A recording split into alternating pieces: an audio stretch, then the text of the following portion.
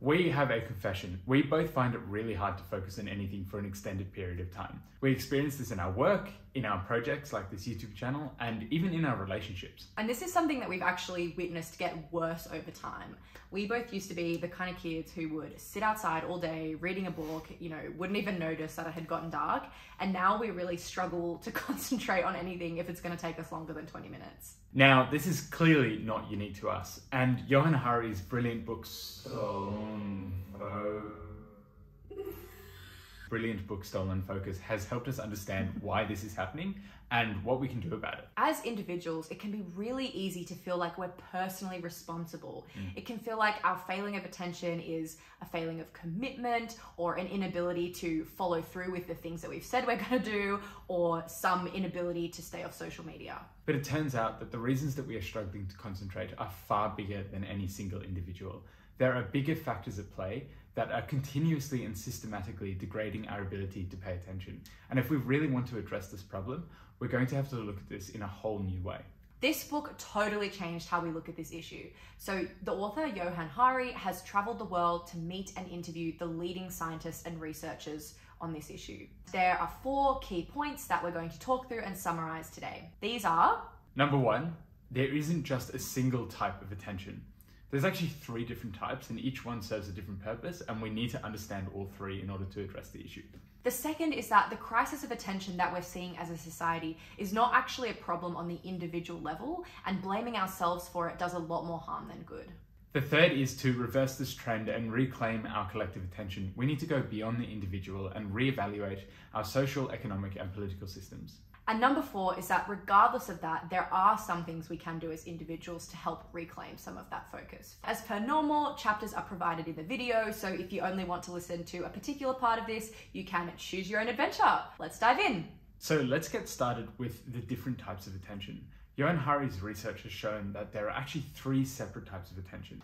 He calls them spotlight, daylight, and starlight. Spotlight attention is when we have our attention focused on a single narrow thing. So this is like reading a book, for example. Daylight attention is broad and unspecific. This is what happens when you let your mind wander from thing to thing. Now, this might seem on the surface to be a little bit redundant or unnecessary, but it's super, super critical because it gives our brains time to form new connections and to process emotional events and new thoughts and new ideas as they come up. This is one of the single most important drivers of both emotional regulation and creativity. Starlight attention is the ability to focus on kind of broader, bigger things that are outside of just here and now. So this is what keeps us focused on kind of our long-term goals and the things that are important to us in a much broader sense. In the modern world, we're far too reliant on the spotlight kind of attention to the point of overuse, and we actually lose any chance to engage with the daylight and starlight types of attention. So the combination of our increasingly hectic work schedules and the constant stream of entertainment that's always at our fingertips means that our minds never actually have free time to just wander. I mean, I'm definitely guilty of this. In any of those like free moments that I have, like if I'm on the bus to work or doing the dishes, we always cram something in. Like we're always listening to a podcast, watching Netflix, listening to music, whatever it is. We never give our minds that time to just go and touch on whatever they want to touch on. This means that our brains never have time to actually filter through and process all of the information that we're taking in every single day. So we never have time to form connections that were previously there between unrelated things, or reflect on what is important to us and what really motivates us. So one of the key takeaways from this book is that it's really, really important to carve out time for our daylight and starlight attention to flourish too. Takeaway number 2 is that our crisis of attention is not a personal failing. Now, we fundamentally have caveman brains, and in a caveman world, there wasn't this constant fluctuation of things that we need to be paying attention to in the same way that we have today. Now, Johann Hari specifically writes about 12 different things that are degrading our attention and inhibiting our ability to focus. We'll put them up on the screen here so you can have a proper look at them. But to simplify it down, we think this can be thought about broadly in terms of 2 patterns. Firstly, there is more for us to focus on, and secondly, it is harder for us to focus. So change number 1 that has happened is that there are way more things to focus on than ever before. Busyness is the new norm. People are expected to always be going, and our structures, our economic and social structures, are really built on this idea. Never before have we had so much to do all the time. At the same time, technology means that we have this constant flow of information and entertainment right at our fingertips. Technology gives us a constant stream of things that we can and feel like we must focus on. Think about the 24-hour news cycle, for example. Today, there are all these super urgent things grabbing at our attentions, and tomorrow, those things are going to disappear entirely and be replaced by a whole new batch of things that we need to think about. Statistically, we're taking in more information every day than at any point in human history, and by a long, long shot.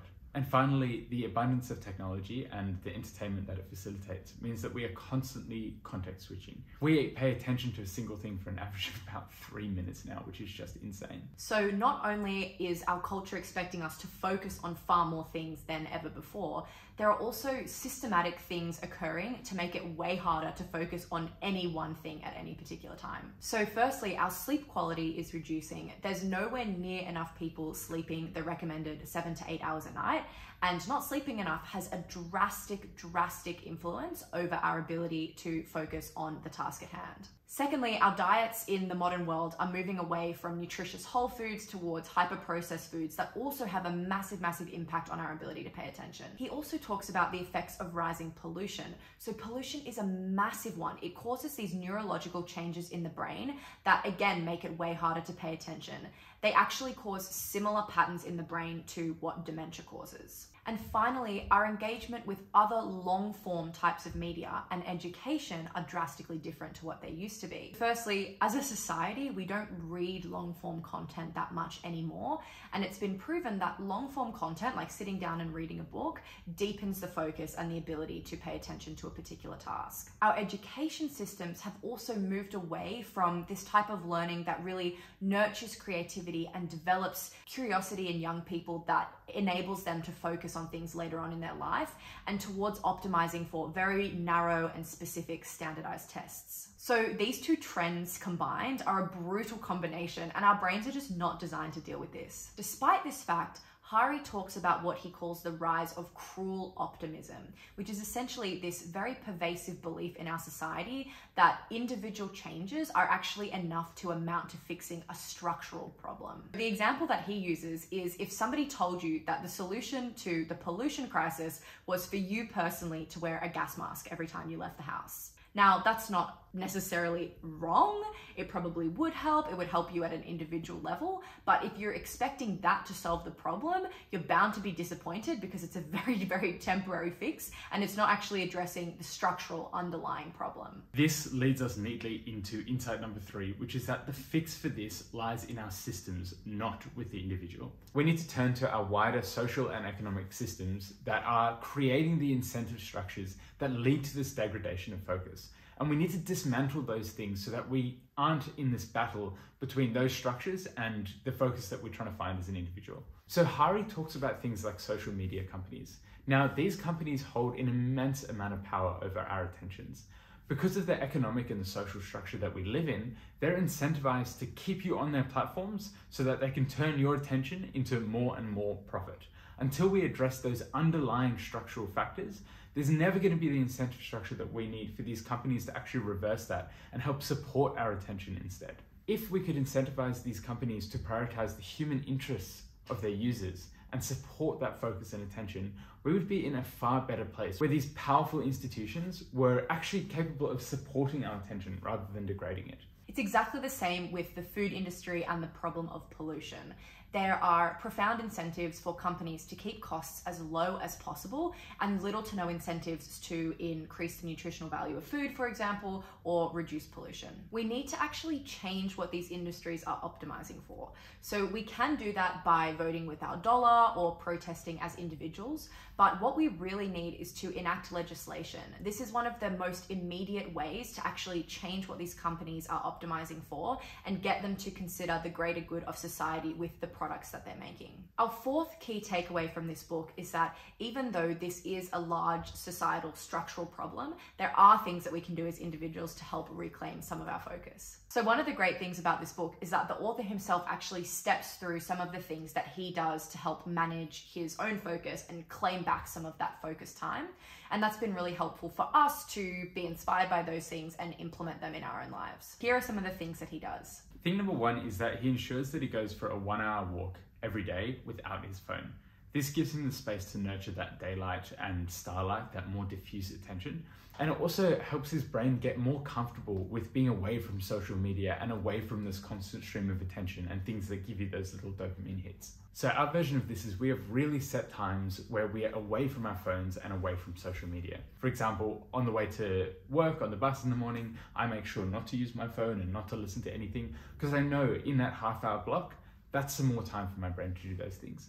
Or doing the dishes or hanging out the laundry, just those little moments where it's so easy to put on music or listen to a podcast. Exactly. I feel like particularly there's this pressure to be productive and like, oh, I've got to listen to a podcast. That's right. But actually your mind's going to be better off. It's going to be more healthy, more happy, more creative if you give it time to just wander. The second thing he does is that when he knows there's going to be a task that he really wants to focus on, he uses pre-commitments to help him stay focused on the task at hand. He does this by using an app called Freedom, which we've actually talked about at length on this channel. We love it. We use it all the time. But he basically uses this to block websites or social media or news sites when he knows he's going to be on his computer trying to focus on a particular task, like writing an article or something of that nature. So that means that even if you're tempted to go on distracting websites, you physically cannot access them in that moment. It's a really good hack. The second thing he does is he actually locks his phone in a thing called a K-safe. So it's a thing where you put your phone in this glass box and there's like a lock on it and you set a timer for how long you want it to be locked away for, and you physically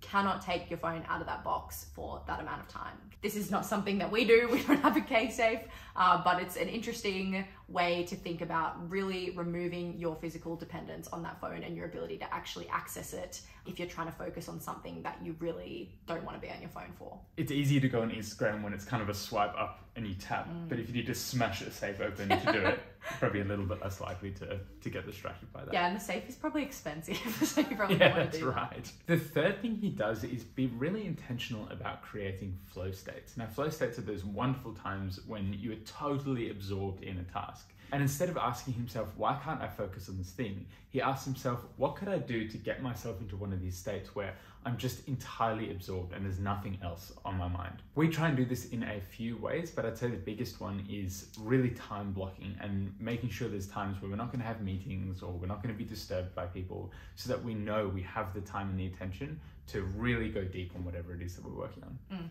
The other research that's really important about flow states is that they come when a task is just the right amount of meaningful and difficult. So it needs to be something that we really care about, and it needs to be hard enough to push us, but not so hard that we feel like we can't do it. So structuring how we do these tasks and how we define these tasks in such a way that it meets those two criteria is a really effective way to induce states of flow. The fourth thing that he talks about doing is a pretty obvious one, but it's basically maintaining a good diet, good exercise, sleeping enough, and practicing habits like mindfulness and yoga. That doesn't mean you have to do yoga or meditation every single day, but it's just the fact that having a healthy body will mean that your mind is healthier and it's more likely to be able to focus on the things that are important to you. Totally. And the fifth thing, which kind of relates to that quite nicely, is he doesn't beat himself up about it. So we're humans, we're kind of inherently imperfect. We've talked about it at length now, but there are really structural reasons that these things are very, very difficult to do. So we're always going to screw up. We do it all the time. And when that does happen, he's really specific about saying to himself, hey, this isn't me being a failure or, me not caring enough or, failing of my character. It's just, I'm doing my best and that is enough. Those are the four big takeaways that we had from this book. And we really, really loved reading it, as scary as some of the things that he talks about in it are. Something that this book really left us feeling was the urgency of this situation.